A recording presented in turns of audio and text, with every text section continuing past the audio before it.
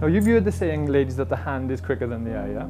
Yeah. This is a quick little demonstration of that principle. Watch this closely. I'll take the coin and place it down here inside of my pocket. And just a little shake and it'll instantly jump back into my hand. Did you see that?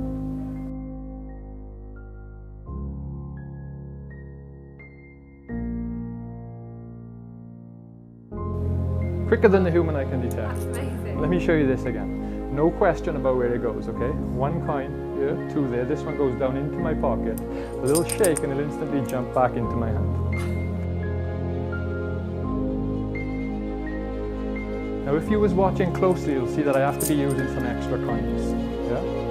Which indeed I am. See, I'm using this one, and I'm using this one, and this one, and this one, and this one. Yeah, and I've got another one here. I keep one up here on my shoulder as well. Yeah, and we've got this one, and this one, and this one, and this one, and this one, and this one, and this one, and this one. And there is one more that I keep up here inside of my nose. Can you see that? Spooky. But sometimes I can get really lucky, reach up and grab a whole bunch of coins just like this. This should last me a couple of weeks. Let me get rid of these. Thank you very much. Oh, wow. Thank you. There we go. Group hug. Group hug. There we go.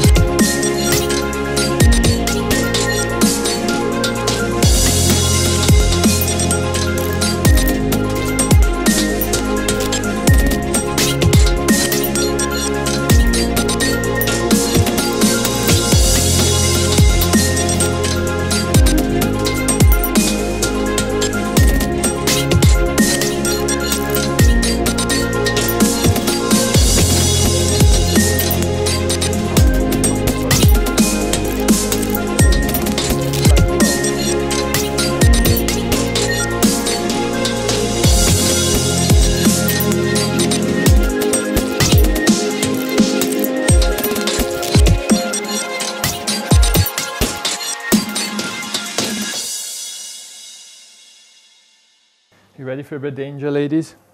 Yes. Yeah, danger, you know. Danger.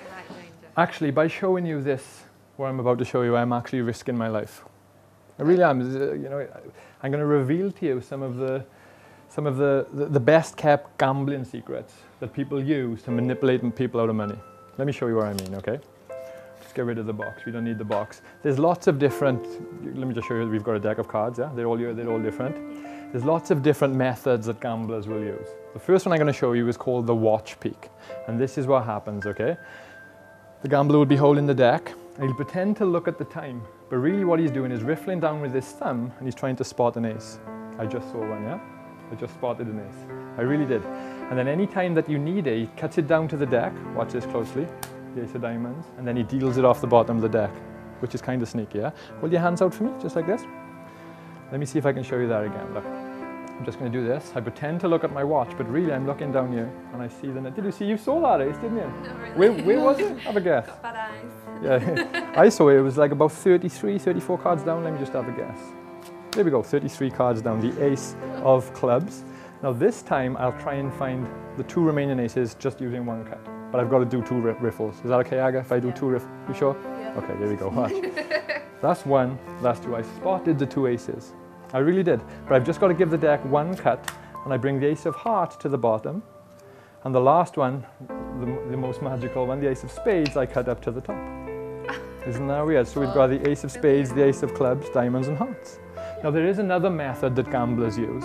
What they will do is they will take some cards out of the deck, the aces, and they will change the color on them slightly.